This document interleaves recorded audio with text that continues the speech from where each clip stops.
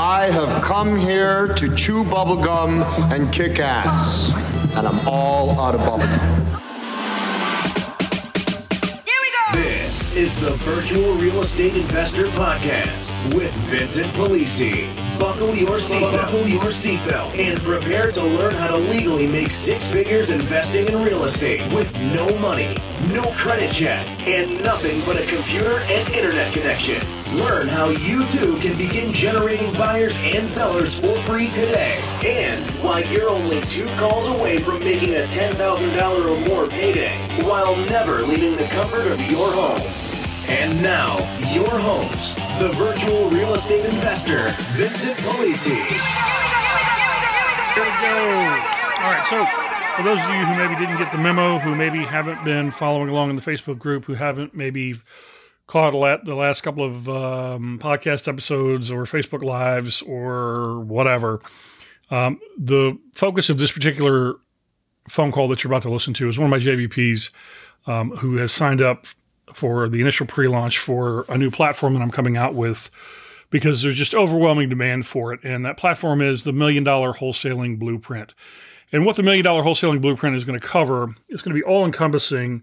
It's unlike anything that's ever been put together before, certainly as an individual course. But what it is an actual step-by-step blueprint to show you exactly what you need to do to create for yourself a vertically integrated real estate investing company, whether your focus is wholesaling, which is really what the gist of this particular platform is on. And the reason for that is because I've never, number one, done a wholesaling actual course before for a lot of different reasons, which get explained in this conversation that you're about to hear, but also because there's just unbelievable demand for it by people like you listening to this course. And you need to have the right information and information that is going to help you create a business, number one, that's sustainable, that generates income in perpetuity, that generates multiple streams of income, that puts you in the best possible position to create for yourself a platform by which you can outshine, outperform all of your quote-unquote local competition, because what they are doing is they're following along with all these other nonsense courses that are out there. They're not acting like true professionals, and it's basically a little paper shuffle, right? It's just like, one little, what I call the ham and eggers, one little deal at a time.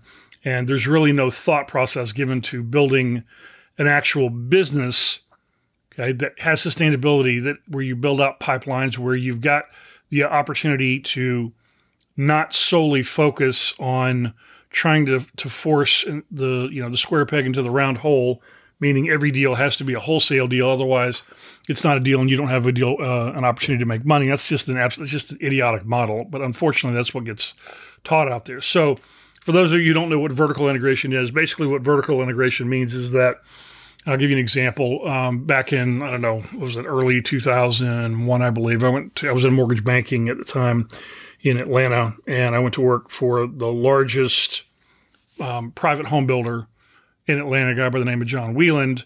He's doing about $500 million in new construction sales annually at that point. He'd been in business for about 30 years, and I was on the mortgage banking side. Well, John was very smart, very, very sharp guy. Obviously, you kind of have to be able to make that kind of money and to have that type of sales volume. But what he did, he figured out very early on that he could maximize his profit by being his own supplier of everything. And so a vertically integrated company means, well, his product is new construction houses, right? That's how he makes the money. That's where the money comes from. But what he did to maximize profit was he had every possible component taken care of with its own individual company under his umbrella. So in other words, he had his own lumber company. Okay, so now he cut out the middleman. He didn't have to go to Home Depot. Had his own lumber company. Had his own landscaping company. Okay, so now he cut out that middleman there. Didn't have to go to whoever, I don't know where people go buy sod and all that, but nonetheless, had all that taken care of. Had his own pest control company. Okay, had his own mortgage company. Had his own. He actually had a really high end, rehab and remodel company. For multi-million-dollar homes. He basically had everything in the entire process, from acquisition to a sale, covered internally under the corporate umbrella. And it's a genius way to do business. It's called vertical integration. It means you can handle everything, but it also helps you maximize profit. It also helps you minimize expense. It also gives you greater control. And it also helps you in doing deals that otherwise you would not have been able to do. Because as an example, in his case, I didn't know any other home builders, new construction builders, especially guys that did high-end stuff, that also had their own rehab companies. Okay, you just don't typically see that. You don't Pulte is not known for, if they have one, I'm not aware of it, but Toll Brothers, I don't know that they have their own rehab companies either, but he did. He had his own mortgage company. Everything was just all set and tied together. So this call is with the JVP. He had some questions. You guys are going to get to hear how all of this stuff gets tied together. This thing is jam-packed, chock full of just unbelievable value. So trust me, it's worth the listen, and here you go. Good afternoon, Vincent. Hey, Vincent, how's it? What's up, my man? Hey, how's it going? Good. How are you? Good. Hey, so all right. So did you put together a list of questions? Yep, I sent them right over in Slack. I got them right here. Okay, hang on a second. Okay, questions so far are how to lock down deals when talking to sellers. Well, that's very simple, and the answer is going to be covered in its entirety as we go through things, because here's basically, if you understand the basic quote-unquote wholesaling course that's out there right now, it's very, how do I say it, very simplistic, linear, and not very granular, to the point of explaining what to do when somebody says, no, I don't want to sell it, 60% of fair market value, right? Obviously. Okay. And so the purpose of what I'm putting together through the culmination of what's called vertical integration is to show you how to handle that through the alternative choice close, which is going to require, and you need to understand that before we get into this, let's have this conversation up front. You do not need to be thinking about this as a course, okay? You need to be thinking about it as the actual blueprint, okay, the step-by-step blueprint for your business, okay? And your objective, your function is going to be to step-by-step check off all the boxes of all the things that have to get done continuously in the pursuit of complete vertical integration, which will then enable you to profit multiple ways that other people can't, because the only thing that they're thinking about is, you know what the Mayo formula is, right? Mm-hmm. You know what I'm talking about, Mayo formula? Okay, so all they're thinking about is the Mayo formula and then adding on my assignment fee, and that's the only way to do a deal and make money, and that's wrong. That's not what professionals do. So as far as how to lock down deals with talking to sellers, you're going to basically give them the alternative choice close. You do one of three things, well, actually one of four things, depending on how you want to do it. It's one, hey, listen, Mr. Seller, if you want cash, I can pay cash and close in, say 10 days from the time we have clear title, right? Mm-hmm. And the price for that is going to be whatever you come up with, 60%, 65%, 70%. And that's going to be predicated off of your buyer's criteria, because you're going to have pre-qualified buyers up front. You're not going to go out there. So what these idiotic courses teach people to do, it's all backwards. Right? Then once you go out there and contract on a property that you don't know that you can sell and move, you don't even know if it's a deal. And that's why you see these people all over Facebook all the time. What are they doing? Oh, I got this thing, I can't get rid of it, blah, blah, blah. I've only got X number of days left on the contract, right? And they have no idea, they don't know what a deal is. They just are going through the motions because they bought somebody's, shit course. And it didn't really explain to them how to do things correctly. So instead of doing things backwards, we're going to do things the correct way, which is we're going buyer first.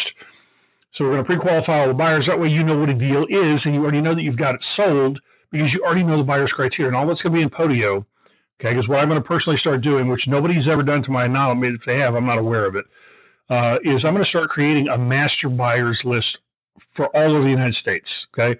I'm setting that as part of my daily ritual to contact actual buyers, myself personally, and then walk them through the pre-qualification process and input all that data into Podio so that then you guys will be able to very quickly filter through, siphon through to determine who is a buyer for whatever it is, whatever target that you're going after, or to put it the right way, to give you the target to go after. Okay, so when some guy, his criteria for what he's going to buy could be completely different than somebody else's, but you'll know that, and you'll be able to filter through all of the different variables so that you understand what a deal is. When something comes across your desk, or you get a lead on wherever you're getting your leads from, a phone call, from a postcard or whatever, you'll already know. Okay, I've got this thing done. Yes, it's worth my time moving forward. Okay, if that makes any sense. Yeah. And so basically it's the alternative choice close. So alternative choice close number one is going to be, I can pay cash and close 10 days from clear title. And my price is, whatever, 65% of after repair value. Okay. And they balk on that because they don't want to take that kind of haircut, which I get. So option number two is, assuming it doesn't need a whole lot of work, or any work really, preferably, would be that you can pay 100% if, you can pay their price as long as you get your terms, and your terms would be owner finance terms. Okay. And in that situation, so now you haven't lost the opportunity to make money, because I don't care what the deal structure is. I just want to make money. Okay. And that's the way you should be too. You don't need to try to force it into some wholesale deal. So, or contract assignment deal or whatever. So I can pay your price as long as I can get my terms. Well, what are your terms? Well, my terms are, I'll pay full price. I can pay you the actual value of the property, but I need owner finance terms, and based on XYZ and a 24-month balloon or blah, blah, blah, whatever, however you end up doing it, right? And that's option two, okay? So we're talking about the alternative choice close, okay? Alternative choice number three is, okay, if you don't like either one of those, then, and if the property needs work, then we can joint venture on the deal, because obviously if the property needs work, they don't have the cash to put into it.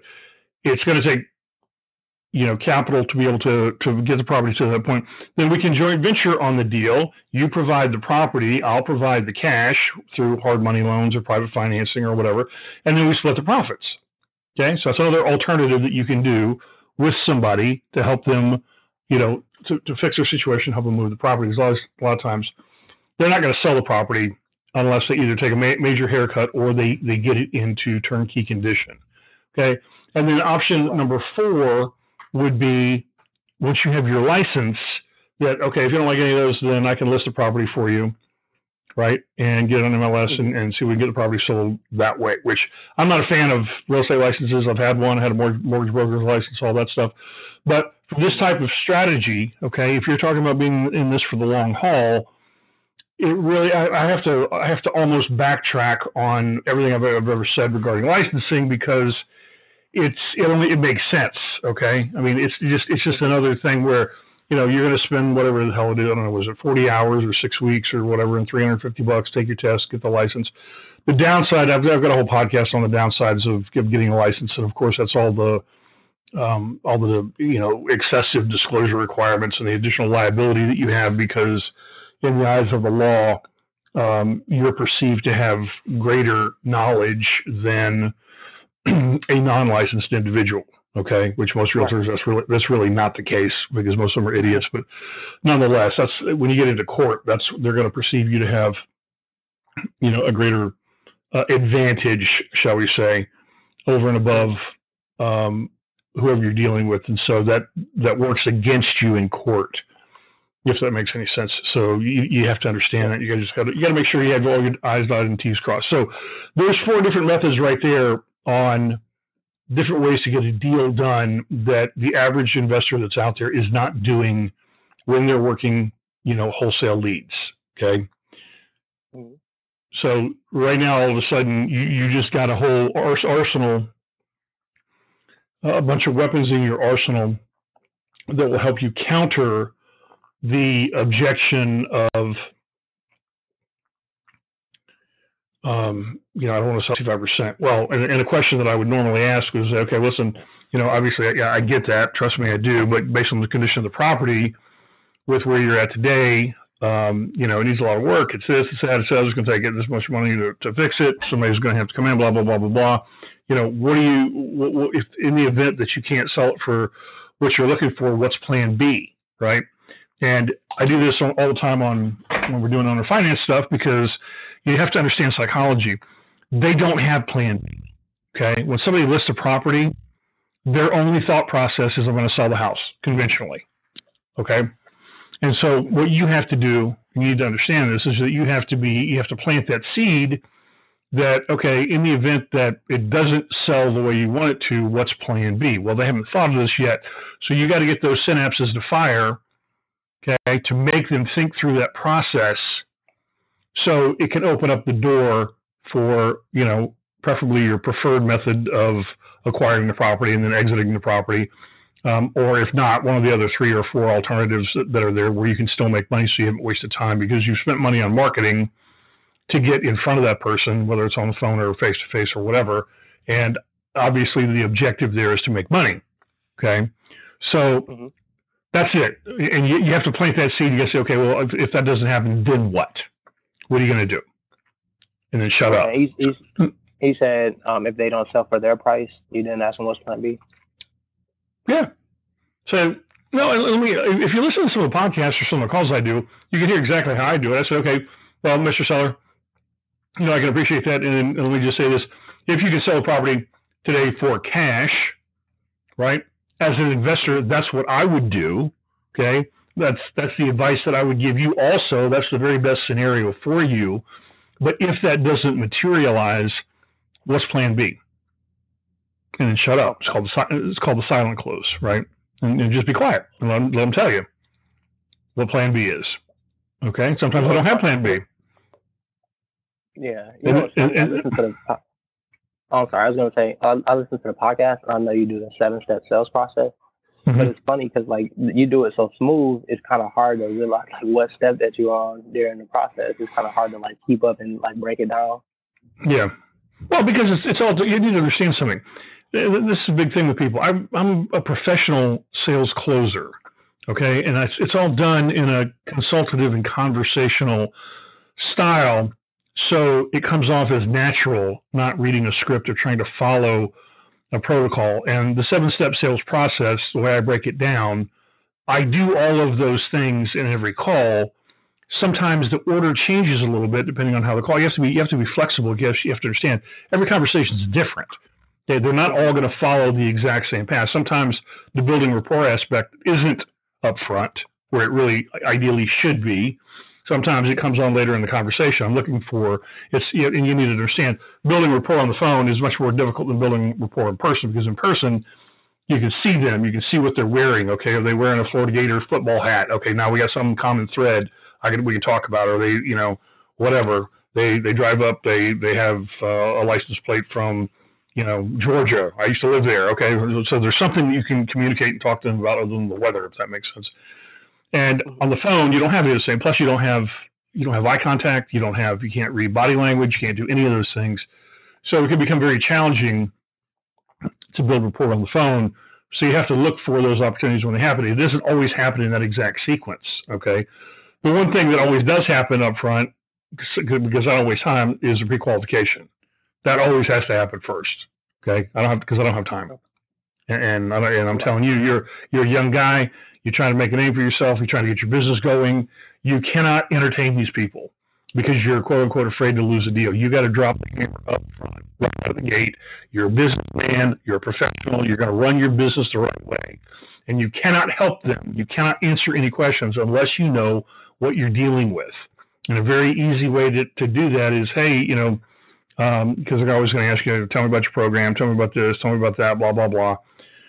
What's the price? Listen, I'll be happy to get you all that information. But first, let me ask you a couple questions so I can custom tailor everything for you personally. Okay, does that make sense? Yeah. All right. And everybody.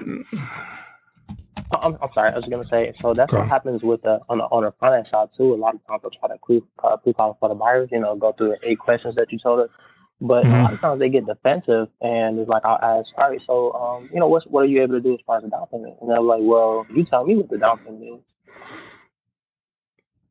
Okay. Well, guess what? Welcome to real estate and welcome to sales, buddy. You got to be able to deal with objection handling. That's a very easy. Let me explain to you why they ask you that question, and I'll explain to you why you struggle with it if you are in fact struggling with it. Okay, which you shouldn't be, because I don't struggle with it, and you don't have to struggle with it either. All right. If you ask the questions exactly the way I have them laid out in Podio, I don't have that problem. Okay, because what I ask them is, hey, it's very, step by step. What kind of payment are you looking for? When are you looking to move? What do you have set aside for a down payment? Right? Blah blah blah. And then when we go through there, and if they get all wanting to hold their cards close to the vest deal, then that's fine. They ask you, well, what do you require for down payment? The reason they're asking you that is because the vulture investors that are out there will ask them, what do you have set aside for a down payment? And they say $50,000. And okay, what's the down payment requirement? Well, guess what? It just happens to be $50,000 because that's how much you have, right? And it's bullshit, and everybody knows it's bullshit. So that's why they're trying to find out up front. And that's why I have it laid out on the website. I'm not here to play games. The down payment requirement, we parallel current Fannie Mae, Freddie Mac guidelines based on the loan to value ratio that you're going to need to refinance into your own name. Plus, we charge an additional 1.5 points in closing costs because you're going to have that equity position when it comes time to do the refinance, so you don't have to have any more cash out of pocket. Okay, that's a legitimate answer. And I didn't evade anything. And I told them up front. And oh, by the way, I used it's the because connector, which is a psychological connector in sales. So you can tell somebody something. Well, okay, what about this? And you give them an answer. But if there's no validation, no reason for it, it's worthless. Okay, and all you're doing is shooting yourself in the foot. So our down payments parallel current Fannie Mae, Freddie Mac guidelines based on, you don't have to memorize this or whatever, I'm just telling you what I say, based on the loan to value ratio of the loan that you're going to have to get when you go to refinance. Because, okay, so here's why it's that way. Here's what it is, and here's why. Does that make sense? Because you're going to have that equity position in place in order to refinance and not have to come out of pocket with more cash down the road. Okay? Very simple. Okay. This is just basic objection handling. Okay? Okay. Very, very basic objection handling. I'll start opening that stuff up. See, here's the problem. People get like all funky about, how come you have everything locked down? Well, I have everything locked down because what people try to do, especially analyticals, and you're an analytical, most people that are attracted to real estate are analyticals. What they want to do is they want to drink through a fire hose and get all this information, blah, blah, blah, blah, blah. And then they go out there and most of the time, actually, they don't even go out there and take action because they're too enamored with minutia and data and all this kind of stuff. And the way I have things set up, I want you doing 3 things and 3 things only right out of the gate. That's prospecting, pre-qualifying, requesting a call with me. That's it, because that's your fastest path to getting paid. Understanding how to handle every single objection, understanding all the different deal structures, understanding all the contract law, while absolutely necessary and beneficial, is not what you need to be focusing on day one when you're working through trying to get a deal done.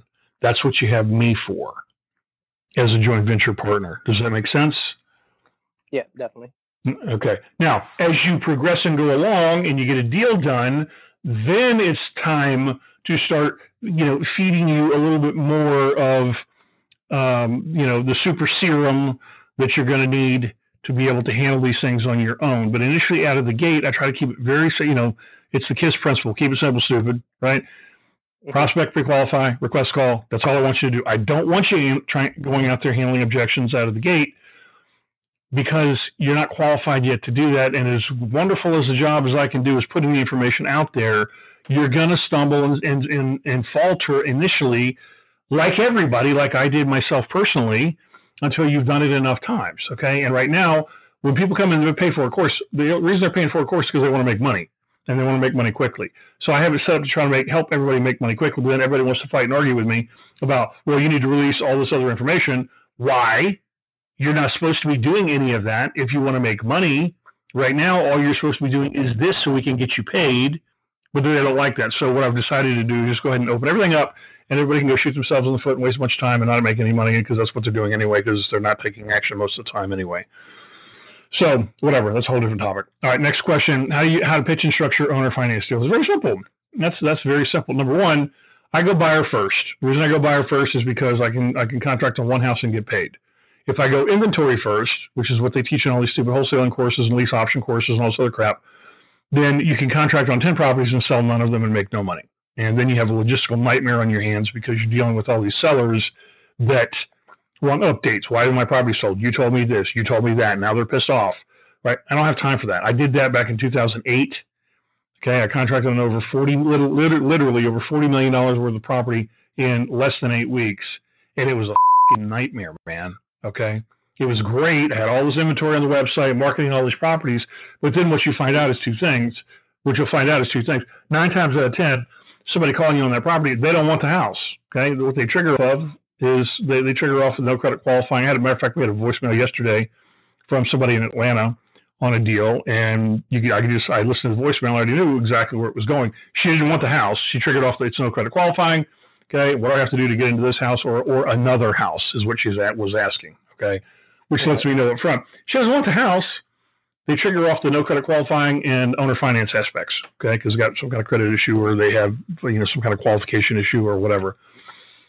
So I go buyer first, right? And I ask the 9 pre-qual questions. I don't waste time. I don't entertain people. I don't explain a damn thing until I have all of the pre-qual questions answered. I'm not doing it because what they're going to do, especially with a guy like you, you're a nice guy. Okay, and the problem with being a nice guy is, you heard the expression, and it's true, nice guys finish last. And what they'll do is they will waste all of your time allowing you to entertain them on the phone, only to find out they don't have any money. Okay, they can't do a deal. They're on a lease for 9 more months. Blah blah blah. All the 27 different excuses they're going to give you, but they let you entertain them for 45 minutes on the phone, explaining every nuance of owner finance contracts and deal structures and everything else. We don't have time for that. Okay, and it happened to me. I allowed it to happen to myself twice. Once was 45 minutes. Once was an hour and a half. And I said, you know what? I am never doing that stupid shit again. I don't have that kind of time. I got kids to feed. I got stuff I want to do. I don't have time to sit here and waste time with people that are not capable of consummating a deal. Does that make sense? Yeah. And you don't either. Right? Time is money. You need to be focused on making money. Okay, when to use when to use a memorandum? Well, there's lots of different ways and reasons to use a memorandum. Basically, if you're talking about wholesaling, the big concern that a lot of people have is circumvention, right? So the seller signs a contract with you at $100,000, whatever it is. These beater houses these people go after. And then you're worried about, okay, he's being bombarded by 27 other wholesalers, and somebody else comes in and offers him $120,000. And so he takes that contract and he moves forward to try to close on that. He does it ahead of your closing date, and then you're set to close also, but you can't close because he's already sold the property, and basically tells you tough shit. Right. Okay. So I'm talking about. Understand something. I'm talking about legitimate business here, not this BS they teach in these courses. If you do it my way, right? Mm-hmm. You're not going to be contracting on a house unless you know you've already got it sold. Okay, we go buyer first. What's the buyer want? Does this match what the buyer wants? Okay, the guy that's going to pay the cash or the assignment fee or however you're going to do the deal, right? So you're going to know up front. Yes, the odds are that I've already got this property sold, so I'm going to contract on the property. The minute you contract on the property, guess what should happen? The minute the ink is on that paper, guess what should happen? Two things immediately right out of the gate. One is you should pull title. Okay. That should be number one, because they're going to, these guys are going to want to know they got clear title. And if you do a double close, you're going to have clear title anyway. And number two is you go record the memorandum. Okay, and you don't even have to go anywhere to do it. I have mobile notaries handle it. It costs typically about $75. It's not a big deal. I want to spend $75. Well, then why the are you doing a deal? Okay, why are you wasting time? Okay, if you're not serious, what are you doing? Right? It's a cost of doing business. So what happens is have the mobile notary come. I execute sometimes actually. I'll tell you how it typically works, because most of my stuff is actually all of it's 100% virtual. So last memorandum I had to file, I went down to, I always have a UPS store box, depending on what location we're at in the United States, because we travel all the time. I go down to UPS store, I take the memorandum, I execute it, they notarize it, and then I have to FedEx it to, or overnight UPS it to the mobile notary. Okay, mobile notary gets it, and then she, in this case, she takes it down to the courthouse and gets it recorded. Okay, and then I just send them a payment for PayPal. They send me an invoice and I pay them via PayPal. Okay, and guess what happens? Ain't nobody closing without your release. Let me rephrase that. Nobody's closing legally without your release. I haven't seen it happen yet, but I've heard that there's some attorneys that are out there that will close over the memorandum, even though it's cloud on title. You can't, there's only so much you can do to deal with, unscrupulous people, especially attorneys. So understand it for what it is. But in the last one that I did, guess what? Because the guy screwed me, and he goes through and does all the rehab, and he thinks he's smart, and he goes to close with the buyer, right? And they pull title, and guess who pops up? Me. You. Hey, here I am, with my hand out. Okay, you understand? Right. Okay, and no, you can't close, and I got all the begging and pleading and blah blah blah blah blah and all the other stuff, all this other crap. The answer's no, right? I got the whole sob story, but I'm not making that much money. Oh yeah, I don't care, right? What's that got to do with me? Right? I had to clear IRS liens. And all kinds of crap on that thing, and so that's what your protection is. I'm talking about legitimately. Okay, when your actual intent is to close. Okay, not this bullshit they teach you in these courses. Okay, when you contract on a property for a wholesale deal, if it's whether you're doing a double closing or an contract assignment, which is not a wholesale deal, but you already know that from listening to the podcast. Right. Okay, regardless of what your exit strategy is going to be, the objective should be, the only thought process is I'm closing and getting paid. Okay, and if that's the case, then you pull title immediately. And you're like, I don't want to spend money on title in case it doesn't close. Well, you know what? Suck it up, buttercup. You got to put your big boy pants on. And I explained in the podcast, I tell people what I always did in mortgage banking, because we had to order title on every application that came through that we thought we were going to close, which obviously we didn't close all of them. Just like you're not going to, unfortunately, close every real estate deal. You're going to do everything you can to do that. But what I did was I picked a title company or a real estate attorney, and I said, hey, look, here's the deal. I'm going to send you 100% of my business. I'm not going anyplace else. And, obviously some of these things are not going to close. I don't want to pay for titles on deals that do not close. So what I want you to do is I want you to upcharge your title fees to me per deal on a per deal basis to cover and account for, the $175 or whatever it is you paid for the abstract. So I don't have to pay it. Does that make sense? So instead of them charging, I don't know, whatever the hell it was, say, $300 or $400 or $300 or whatever, they would charge me, say, like $375 a deal. Does that make sense? Yeah. Which is all paid for. It's all paid for by the buyer. So it's a closing cost that's on there by the buyer. But in doing it that way, okay, so I didn't pay $300. I paid the closing cost wasn't $300. Let's say it was $375, but I never had to pay for title work on a deal that didn't close. Okay, so you can do these things, because all these people are all worried about, I got to pay $75 to a mobile notary plus recording fees or whatever it is to get recorded for the memorandum, and then I got to pay, whatever this $175 for the abstract for them to pull the title, and if it doesn't close now, I'm out $250. Is that right? $250. And guess what? It's a business, man. That's the way it works.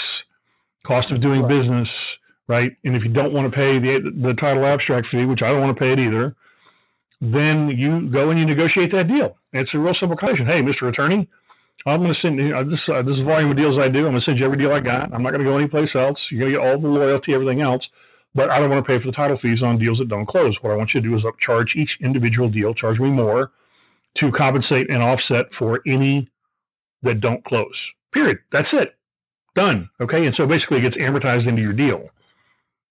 You understand what I'm saying? Does that make sense? I mean, does that make sense? I mean, you're still paying it, okay, but you're paying it out of future profits. Right. I mean, does that make sense? Are you following what I'm saying? So I don't have to pay it unless I'm getting paid. Right. Okay, and I'm okay paying it if I'm getting paid. I'm okay. So it costs me an extra $75 or $100 or $150 out of my $10,000 that I just made.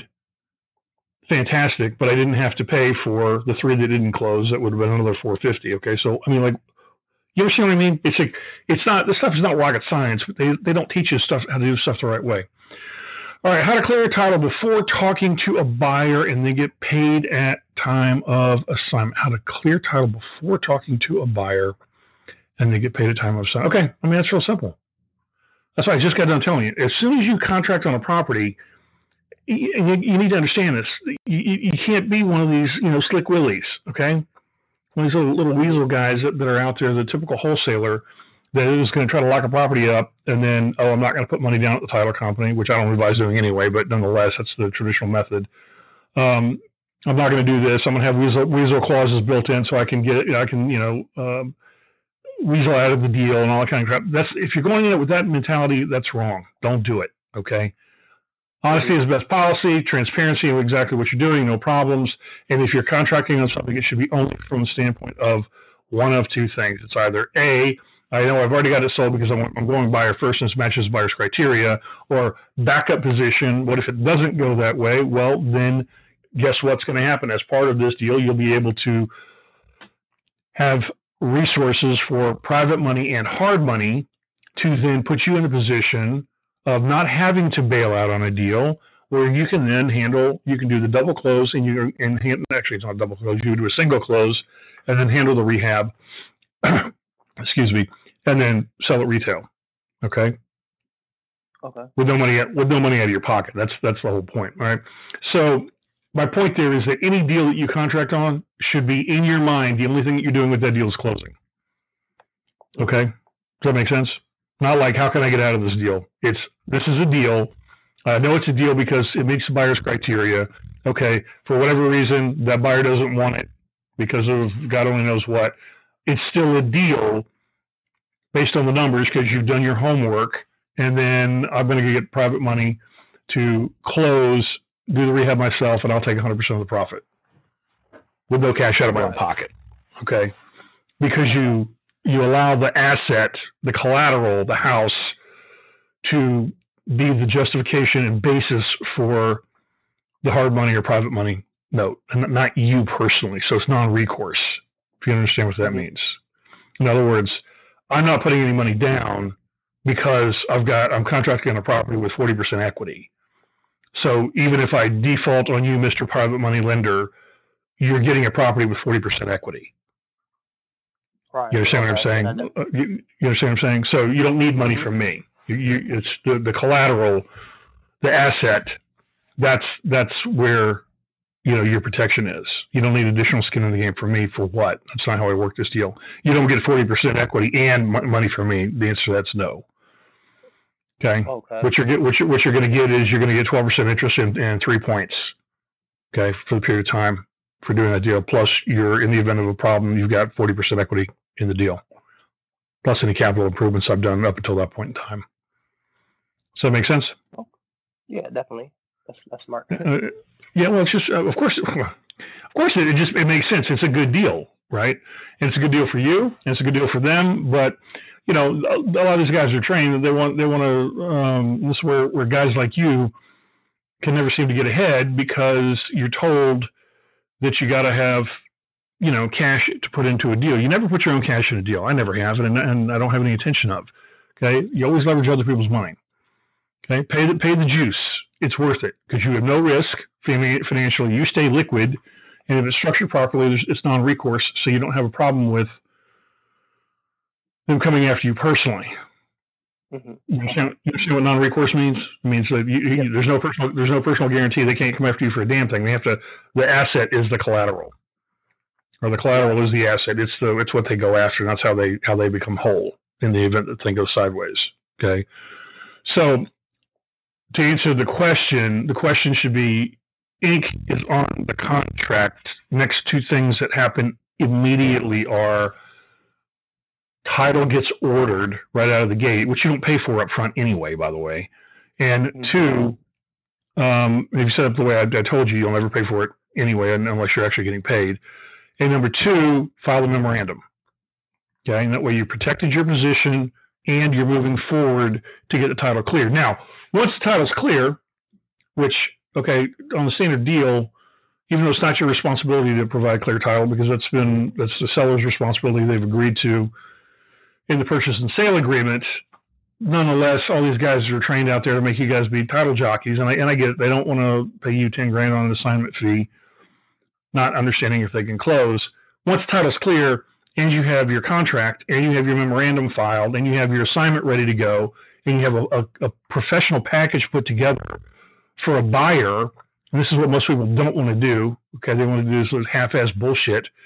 You got to understand, you got to be a professional, man. If you want to make money and you want to turn this into a consistent business and have a pipeline and not have problems, you got to put the work in.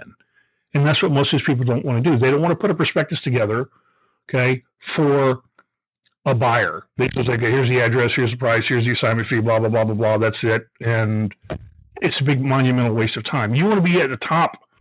Like when you submit a deal to a buyer, you have to understand, there should be a prospectus. Okay. And if you don't know what a prospectus is, basically it's an overview of the actual deal, and it should answer every single possible potential question that they should have. They should not have to ask you any questions about the deal whatsoever. It should all be answered in there. People don't do this though. Okay. Right. You see, like a professional presentation of the property. Exactly. Well, and the deal, yeah, and the deal. Like, okay, because what are they concerned about? What's it going to cost me? Right. What's my exit strategy? How much am I going to make potentially in profit? What are the bugaboos? Right. It's called like a SWOT analysis: strengths, weaknesses, opportunities, threats. Called SWOT. SWOT. Strengths, weaknesses, opportunities, threats. Okay. Well, all these things have to be answered.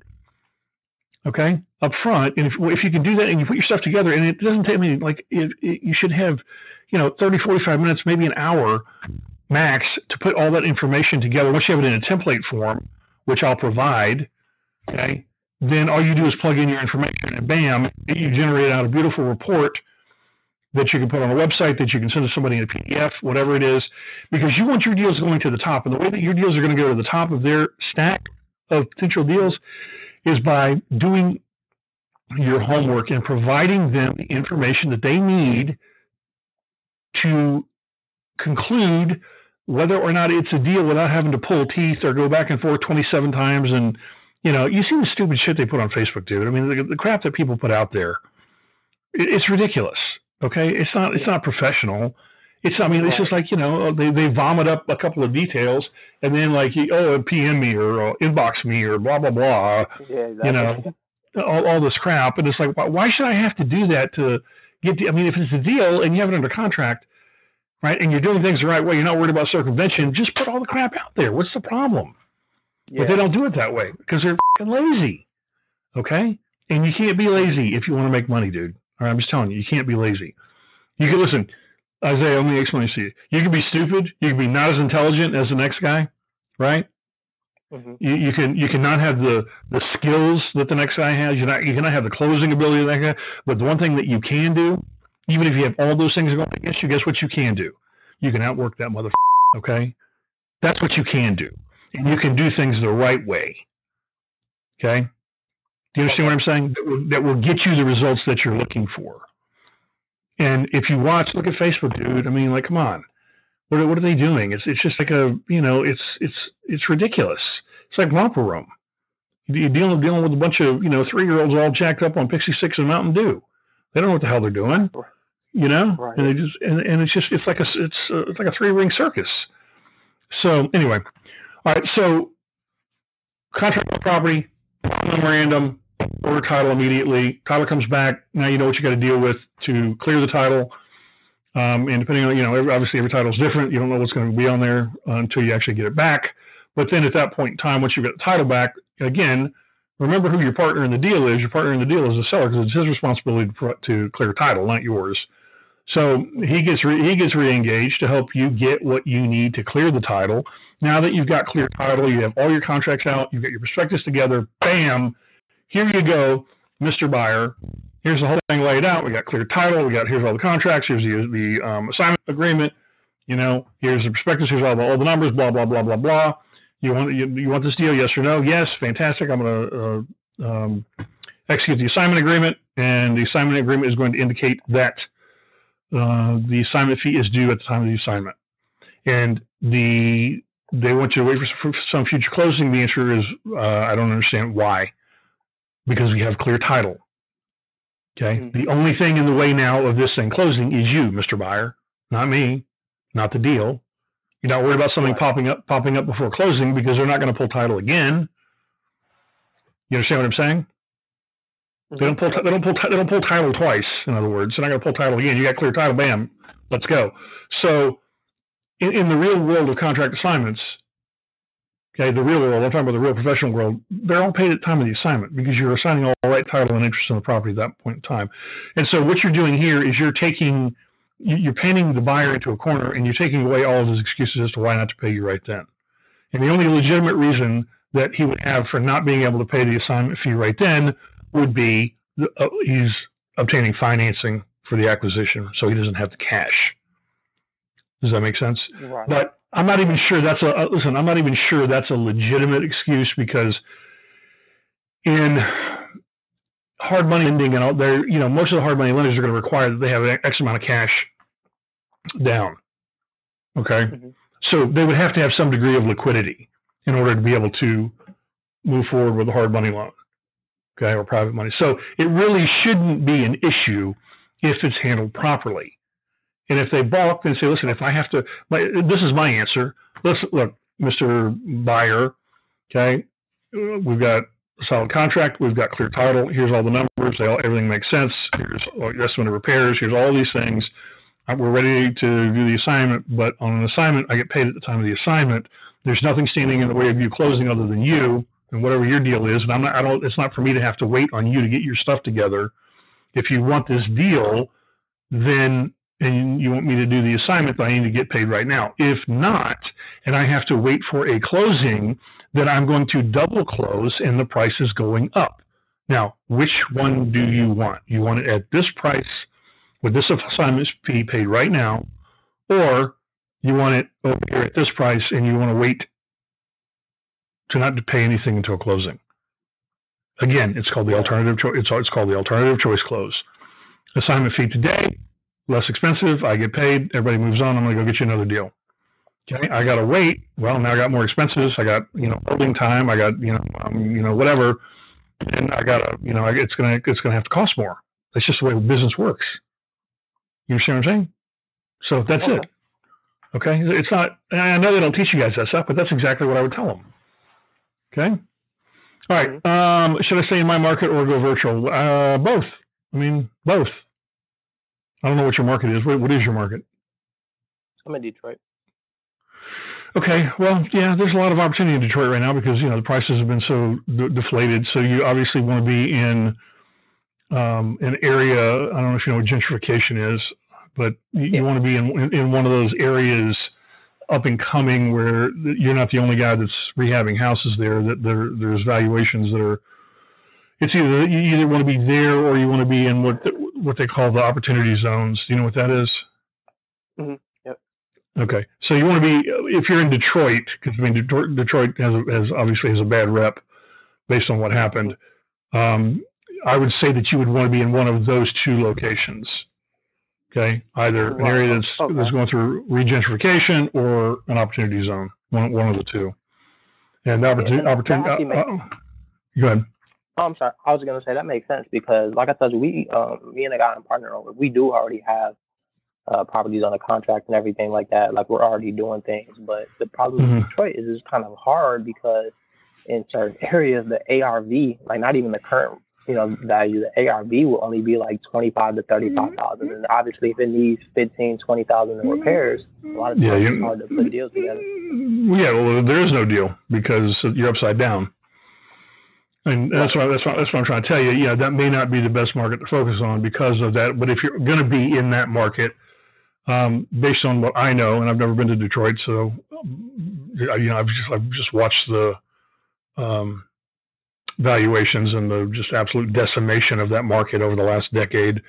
If you're going to be there, I would lean towards, areas that are being regentrified and up and coming and that kind of thing, so that you've got a greater ability for more profit because it's a nicer area that people are going to want to move to, not the hood. Or for long-term turnkey deals for cash flow buyers, one of the opportunities is so they get the tax benefits. That's what I would do in Detroit personally, if I was going to be there, if I was going to do deals there. But you don't have to do deals there. You can do deals anywhere. You don't have to be in a market. I mean, dude, I haven't been in a house that I've sold since 2008. Okay, so all over the United States, we do deals or whatever it is. And so then the next question is, well, how do I do that if I'm not there? Blah, blah, blah. Somebody's got to see the house. And what about the repairs? And it can all be handled by subcontractors. It's not any different than, you don't physically have to be there. People can tell you, everybody's got a video camera on their phone, right? So you can see anything and everything. You can hire inspectors to go out. You can hire contractors to go out and give you estimates, or not even hire them. Just have them go out and give you an estimate of whatever the repair work needs to be. Blah blah blah. So it doesn't have to be you physically being there to do all those things. Ideally, the average person, their mentality is, I want to go look at the house. Okay. Do you have any idea how many houses I've sold that I've never seen other than photographs? Like every single house for 11 years. Right. Okay. So, quick question for the contractors. Can you work out a deal with them as well, to where you exclusively use them in that market, of course, but only pay them? Because a lot of people do the same thing. Yeah, I don't know. Are they when you contact a contractor to get an estimate, are they charging you a trip charge? I'm sorry, like a trip charge or whatever they call it, like to come out? Yeah, are they charging you like $50 or something for them to show up, or what? Yeah, I know a lot of them will charge, to go look at it and give you estimates and all that. Well, look, man, you need to understand something. Could you work that deal out with one? Yeah, absolutely, you can. They're probably the time to do that is not on the very first deal, if that makes any sense. What I would do is, figure out who you like that you want to work with, and then, pay them their thing up front on the first one, so they know you're legit. Okay. And then going forward, then you can see if you can work that same deal out. But even so, you need to understand, man, it's business. Okay. So what the average wholesaler guy does is he gets a $10,000 assignment fee or whatever and blows the money, right? And is not reinvesting back in the business. Okay. You shouldn't be worried about if you're selling a deal, right? And the deal is contingent upon cost of repairs to develop the ARV so that you figure out what your MAO is, right? You shouldn't be worried about $50, $75, $100 for a guy to go out there. If you've done your homework and you know that it's a deal sans some, major, like this crap they show on HGTV all the time, where there's, for the drama on the rehab show, there's always some big major thing that nobody could have possibly foreseen prior to their acquisition, right? Which is it's all done for TV crap. But right. Nonetheless, if the guy's got to go out there and spend time, okay, and he's got to give you his professional opinion and all that stuff, and he needs to get paid. So you can't let those things be a stopgap. If if the concern is that you're short on funds, and that's the thing, well, that's why you got to grind that out and get the first deal done and not blow all the money. And then let that become your launch pad for everything else going forward. So you're not worried about paying $75 to a mobile notary, $50 to a mobile notary to go record the documents, okay? Mm-hmm. Or, the title stuff or whatever it is initially when you get things up and running and going. They don't charge you a title up front anyway. I mean, maybe I don't know. Maybe they do now. I've never paid for title up front. Even when we were being charged for it, they provide it and they provide you an invoice and then you pay it. Typically, is the way it used to be. Maybe they've changed over the years. I very rarely ever have to clear titles, so it's not. The current methodology, I would say, would not be my area of expertise because I do everything I can to avoid title companies. Right. For lots of reasons. And you don't even, I mean, you need to understand something. You don't even, it's the abstractor is the one that's pulling all the information. You understand that, right? Mm-hmm.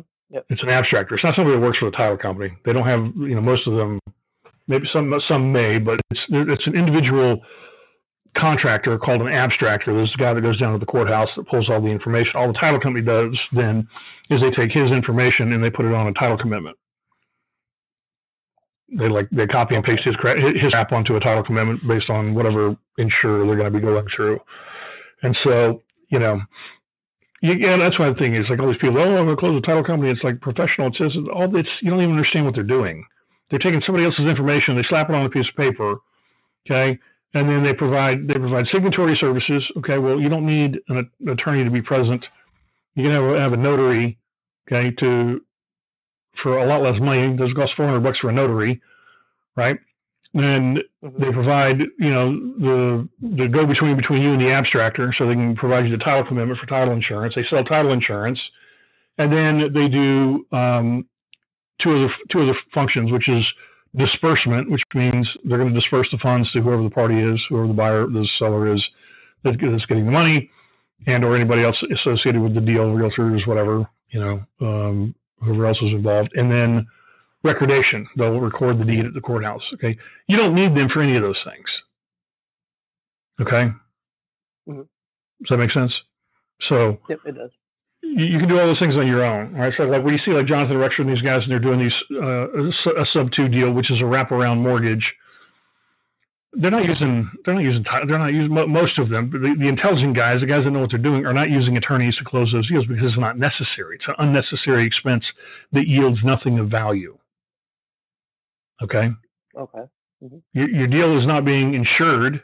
And what I mean by that is, just because it closes with an attorney doesn't make your deal legit. They're not reading your contracts. They're not reviewing all that stuff. They're not going through it and saying, okay, yeah, everything you've done here is completely legal. Other than sign right here, sign right here, sign right here, sign right here. Okay, we need a check or a wire for X number of dollars. That's it. That's all they do. Okay, I mean, unless you're specifically paying them to do a contract review. Okay, and you need to understand something with that as well. People don't get this. Attorneys, all they provide is what's called an opinion. Mm-hmm. Okay, an opinion. That's it.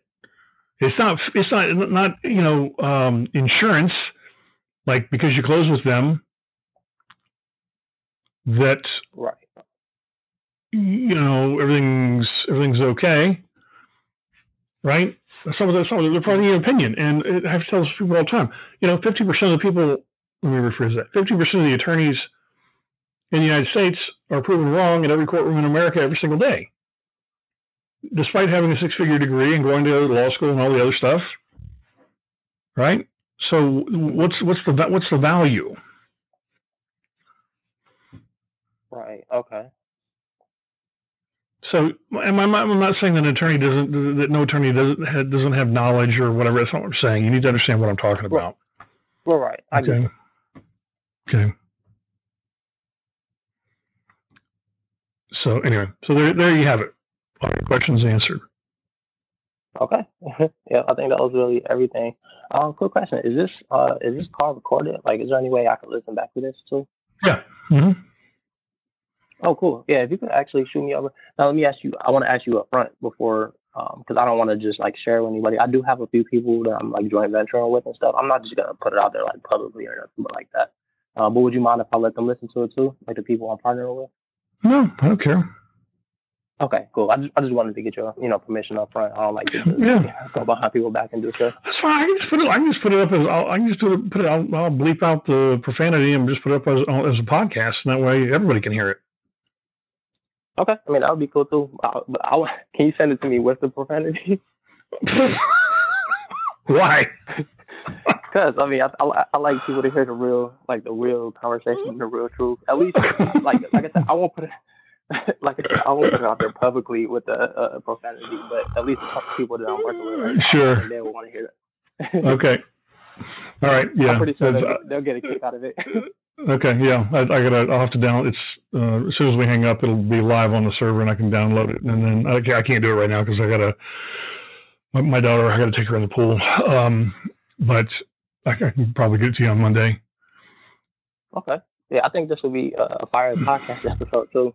I think a lot of people get a lot of info from it. Yeah, well, I appreciate you saying that. That it actually was. Kind of jam packed there, brother. We got a lot in a very short period of time. Right. Yeah. So yeah, all right. Definitely. I didn't even think about that though. This will make a really good podcast episode. So I definitely, and I thank you for the information and everything too. It's my pleasure. And see, here's the thing: if you have these questions, you got to know, just about everybody else does too. Right. Okay. So it's good stuff for everybody, so they can understand how things really should be done and how to do things, as opposed to this crap that they're being taught in these stupid courses, and they can't figure out why they're struggling or why they have to lie to people or falsely advertise or, put stuff in contracts so they can try to weasel out and all. I mean, I hate that crap. It's just not necessary. So anyway, enough of that. I got to go get her in the pool. Good afternoon. If you got any other questions, just hit me up on Slack. I'll be happy to answer them for you. And then, like I said, we'll start releasing all of the other information so you can start absorbing that as well, not only on Virtual Real Estate Investor, but also for the $1 Million Wholesaling Blueprint, because, I don't know, my personal opinion is that it's going to go gangbusters once the information starts getting out there and people say, like, okay, yeah, there's never been anything like this before, because there hasn't, because nobody's ever showed you guys how to do this stuff the right way through complete vertical integration, multiple streams of income, not having to lie to people, how to get paid at time of assignment, right? Better marketing methods. There's a whole bunch of stuff I haven't even covered yet on, there's a whole other platform of income that I've been researching here over the last few weeks that would be integrated as well. So. Okay. It's funny. I know you got to go right quick, but I just wanted to say this. Everybody that I talk to and work with in JV, I'm working with a small group right now, and I let them know. I pretty much posted your podcast and told everybody, start off with the sales episode. They listened to it. Everybody's like, man, that was a go. I'm so glad you posted that. That's they're just everybody was like, that was just some gold nuggets right there. Well, thank you. I appreciate that. That's very kind of you. Oh yeah, I always recommend, your podcast and everything. When anybody's looking for free information, if they can't afford obviously the course or the partnership agreement and everything, then I listen to this podcast. That's where you start off. Forget all those other Google podcasts and all that. This is where you start off at. Well, thank you. That's very kind of you. Really, I sincerely appreciate that. Yeah, definitely. Hopefully, people are getting some value from it, as opposed to all the nonsense that's being shilled out there, which is very frustrating. Oh yeah, I tell people all the time. I'm not just saying this because we're on the phone. I'm not the type of person that's gonna build somebody up or nothing like that. If I didn't like it, I'd say it straight up. Oh yeah, trust me, I know you would. Right. Yeah, but I do tell people literally, if you can't afford to do a really good course, I always either recommend you or honestly, not everybody has the 500 to put down. So I'm all right, well, if you can't do that, that's what I would recommend. But if you can't do that, then I always recommend, Jonathan. And if they don't want to pay anything, the 20K club, I'm anybody can pay $20. Come on. Yeah, come on. If you can't pay 20, you shouldn't even be in business. Well, you don't want to do that. Yeah, you're not serious. Good guy.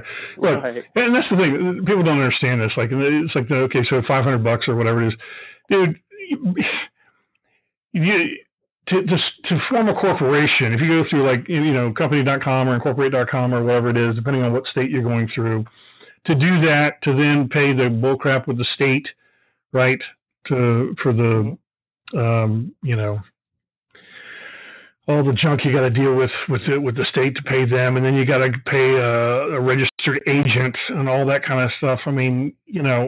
You're already at or over $500 unless you're personally forming the corporation on your own and just paying the filing fee.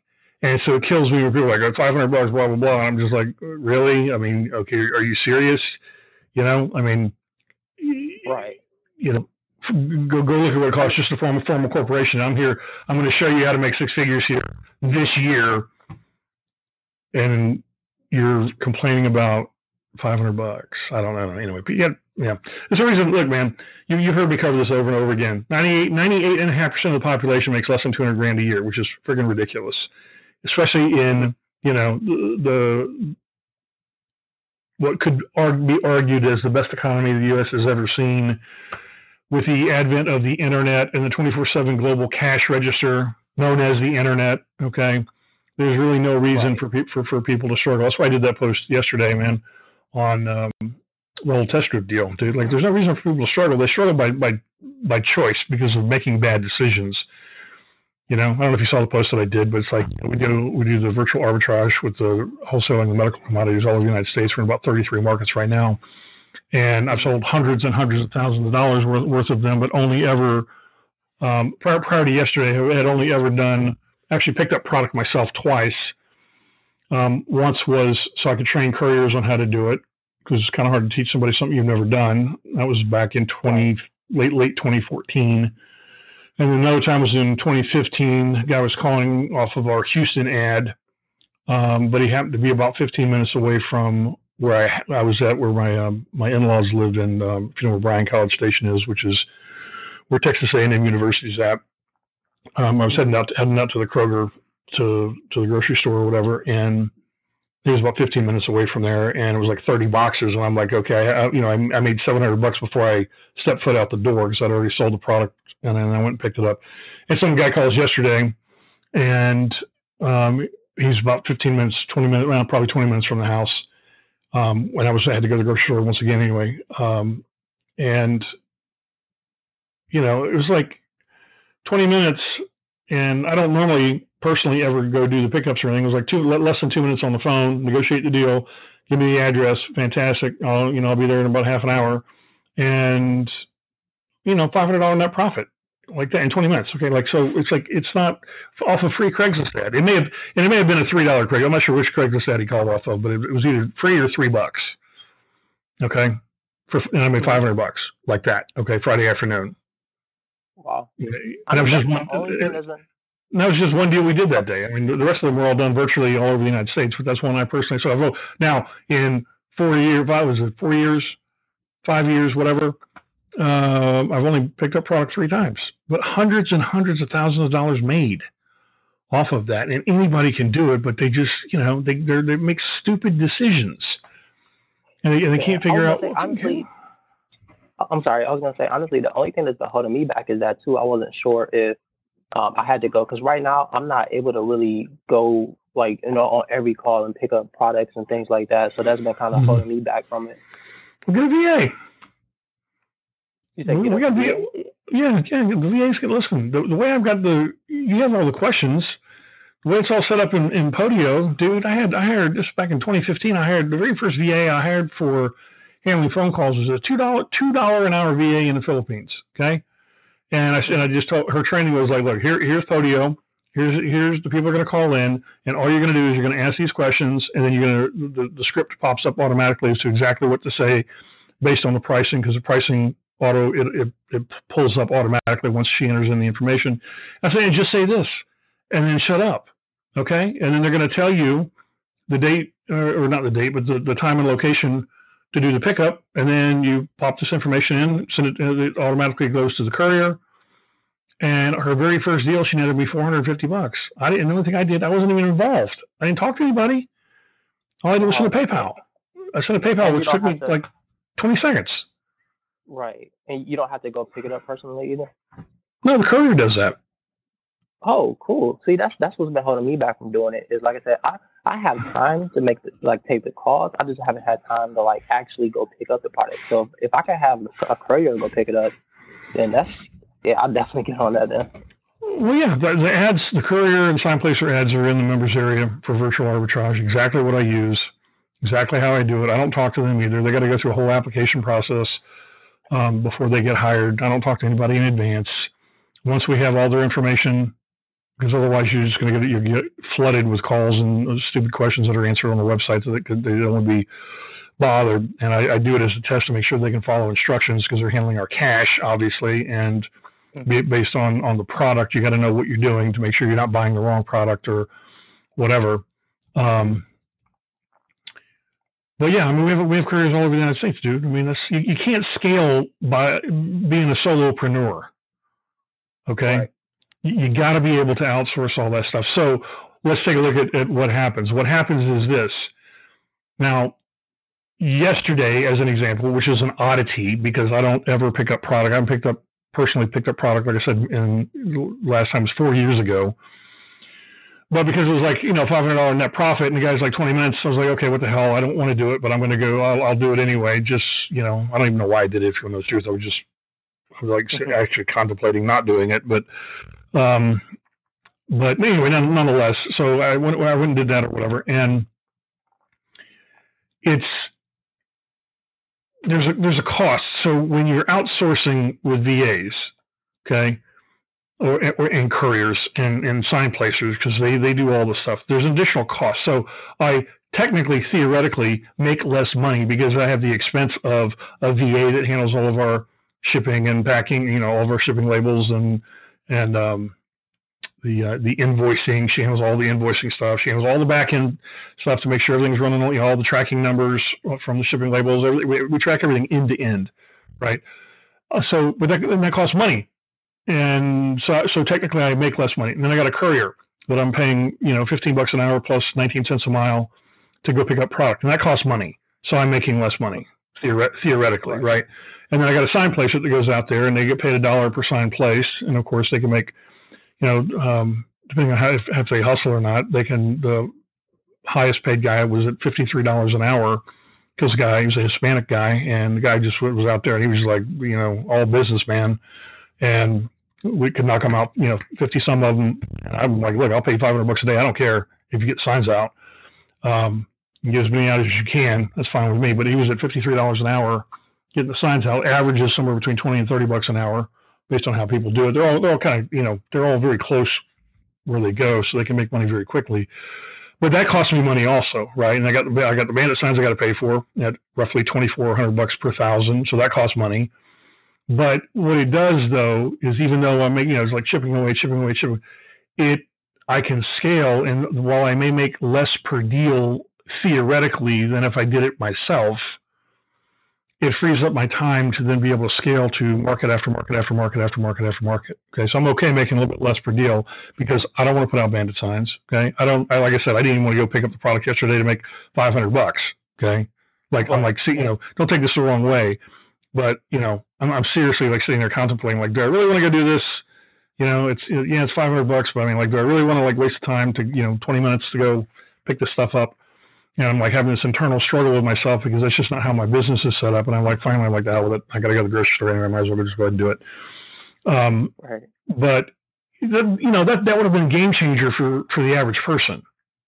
You see what I'm saying? $500 in 20 minutes on Friday afternoon, whatever, they would have a great weekend or keep the lights on or pay, have money towards the car payment or whatever. That's like a big thing for a lot of people. But they won't do it because they make bad decisions, and that's the unfortunate aspect is that people make a lot of really very bad decisions where it's like Jonathan Rexford and I were having this conversation the other day about, he actually did a Facebook Live on it later on about just a different side, because we talk and we both are into multiple streams of income, multiple streams of internet income, always looking for, oddity, let me rephrase it, oddity side hustle stuff that is not mainstream, okay, that most people don't know about. So there's obviously less competition at it to keep things moving forward, because we know, unfortunately, dude, I don't mean to be the bearer of bad news or negative or whatever, but, there's a massive recession that's coming, okay? And I was just going to say that. You need to understand. I'm sorry, not to cut you off. Yeah.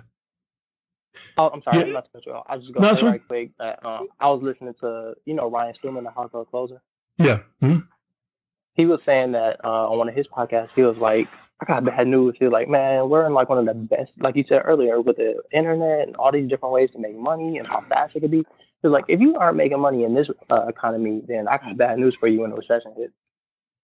Well, yeah, he would be right about that for sure. I would agree, because it's coming. And one thing I'm going to tell you, and you better pay attention, is the wholesaling course that I'm putting out because the market is wanting it and demanding it. and they're willing to pay for it. Okay. But here's what I know, and what will be part of that course is to let everybody know up front and in advance that you got to make hay while the sun is shining, and the sun is shining like right now, because wholesaling model is dying. Okay. It is on life support right now. Okay. So understand that. Okay. That's why, listen to what I'm saying though, that's why you need these other skills that we're talking about. With when this thing shifts, what's going to happen is the wholesalers and the rehabbers are going to be out of business overnight. Okay.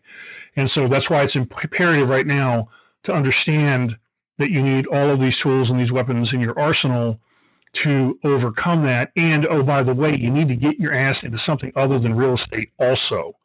That's why I do the medical commodities thing, because the market shifts. That's not going away. Okay. So real estate market takes a downturn. Guess what? Diabetics don't stop being diabetic. They don't stop having test strips. You understand what I'm saying? Okay. So I'm trying to balance out between the two of them. And I got another, two other side hustle, 6-figure side hustles that I'm working on right now too, that also, are designed to help be recession proof. Okay. That's me personally. Now, and let me put this in perspective. Let me put this in perspective for you. Okay. I live in a $1.3 million house in a guard gated, master planned resort community that's got a 5-star hotel, has a water park. I live on a Jack Nicklaus golf course. Okay. It's absolutely fantastic and gorgeous here. I am literally 6 minutes from the back gate of Disney. All right. Everything's fantastic. Wow. And if I, with what I make and what I'm doing, am working on my own recession-proof, hopefully, knock on wood, recession-proof, recession-resistant income streams that are not related to real estate, what do you think you and everybody else should be doing? Because I see what's coming. I know what's coming. Okay. And the reason, if you want to know the truth, the reason that, which like I said, I would not normally have done, that I went and picked up that product, to make $500 yesterday, is because I know what's coming. Okay. I know what's coming. You understand? I know what's coming. And it's like, you got to make it now. You got to get positioned properly now, because when it hits, it's too late. You're going to get decimated. Okay. Mm-hmm. Yeah. Yeah. I'm sorry. I was going to say that's the reason I've also been being honest with myself. Like, I've made money in a couple of different spaces and things like that, but I still, I tell people straight up, you know what I mean? Even though I put out content out there and try to teach people stuff, I never try to teach what I don't know. I just teach what I do know to try to help people and things like that. And I have made some money, but being honest with myself and others, I definitely haven't done everything I could and hustled as hard as I could. Well, buddy, where I want to be and where I should be. You gotta turn off the TV. You gotta get off the Facebook, the Twitter, the whatever the hell you're doing. You gotta focus right now, man, because it's coming. Okay, and I'm not Mr. Negative. Okay, I'm not Mr. Little Chicken Little. The sky is falling. Get on Bloomberg. Get on MSNBC. Get on CNBC. Get on any friggin' investing website, and you will see interview after interview after article of what's. I did a podcast. I did a webinar on this, 5-6 months ago, on all the different factors with the inverted yield curve. Right? Okay. You may not even know what that is. And all the different things that are happening right now. Okay. It's all lining up for 2008 all over again, but only worse this time. Right. Okay. It's all there. All the metrics are there. Okay. So you got, you probably don't even know, but the Fed, was it last week or 10 days ago, had to throw another $75 billion into what's called the repo market. And, that's not good. Okay. That's not good. It's like they're trying to, it's like a shot of adrenaline to somebody whose heart is stopped. They're trying to keep the heart going through the infusion of more funny money into the system. Okay. All of the metrics are there. So that's what I'm trying to tell you is look, you're young. How old are you? You're in your 20s, right? Yeah, 27. 27. Okay. And you have a child, if I recall correctly, right? Mm-hmm. Yep. Okay. You got to focus, man. Okay. You got to start tracking your time and see where you're wasting it. And you got to focus on all these things that we're talking about and get yourself set up in positions so that you've got multiple streams of income coming in. Because when that crash comes down, it's too late. Okay. The time is right now. It's like, Noah didn't wait till the flood started, right? Until it started raining to build the ark. You got to start building the ark now. Does that make sense? Definitely. Okay. All right. So focus. Don't spread yourself too thin with all these different things. Focus stands for follow one course until success. You need to focus on that. The easiest, fastest money for you right now is test strips if you handle it properly. And that'll be consistent, and that will be recession-proof as long as there is a currency and some type of an economy, because, like I said, diabetics don't stop being diabetic. The test strips don't stop being produced or needed.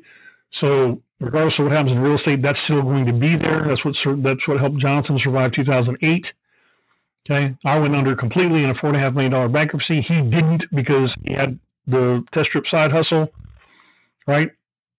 So, don't get off on too many tangents. You got to follow one, get one up and running and making money, and then move on to the next one. And the number one that I would advise for you is test strips right out of the gate, because you can make cash today, just like I did yesterday, right? Off a free Craigslist day. You make cash today. You can make cash every single day, same way that I do, and get that up and running. And then, then you have these repeat sellers that it's like passive income, dude, because they just we have the system set up. And they get emailed and they get emails and text messages when they're supposed to get products. They get follow up from us every single month, and it's just like clockwork. Bam, bam, bam. Money. Here comes money. Here comes money. And you got to set things up the right way. Okay. And what that then does is that allows you to then focus on your real estate deals so that you can survive in between closings, because you still have cash coming in. And that's what most people that buy these courses don't have, right? Like people come in, they'll spend $500 on something, or $1,000 or $10,000, and it's going to be the savior for them. But what they don't understand is pipeline management and the fact that you need cash to survive in between closings, because sometimes closings, they are delayed, sometimes they fall out, whatever, and you got to still have consistent income coming in to be able to make it through. Does that make sense? Definitely. Yep. All right. There you go. I got to get my daughter in the pool, so hopefully that was beneficial. Definitely. Yeah, man. This is going to help a lot of people. Well, I appreciate you saying that. Have a great weekend, man. Thanks. You too. Okay. I'll talk to you later. Bye-bye. Okay. Bye. Thank you for listening to the Virtual Real Estate Investor Podcast with Vincent Polisi. If you found any value in this podcast, please use our Give to Get method and take a moment to give us a 5-star rating in iTunes and your favorite podcast service, so we can keep giving you excellent episodes of real content you can use to profit today.